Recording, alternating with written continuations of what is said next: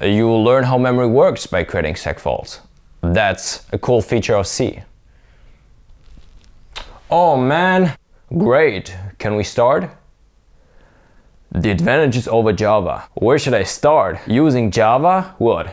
Is your company rich? Memory allocation. Hybrid inheritance. I mean, I think C is the real hero here. I don't really like C++. C sharp? Yeah, a good driver will say learning to fly is stupidly complicated because everything is done with a sedan. But if you ask a pilot, he'll simply laugh at you. C++ is low level. Low level. For hardware programming. Low level. Try writing a kernel in JavaScript. Try programming an FPGA in Java. Try programming an FPGA in JavaScript. In the other languages, where do you have pointers, structs, references, OOP, procedural, even types? And where do you have virtual constructors in other languages? You wouldn't understand. Structs. You want a good knock knock joke?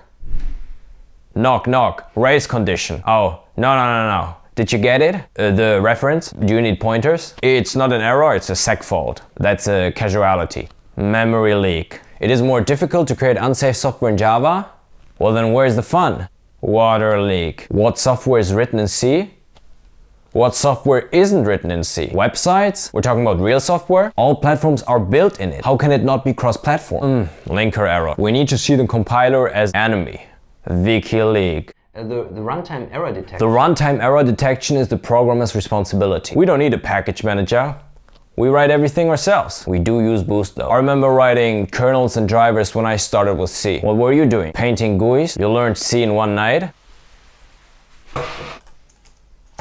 People build applications. We build applications that let people build applications. No. My favorite book? 10 Elegant Ways to Create a Segfault. Let me show you how you would do it in C.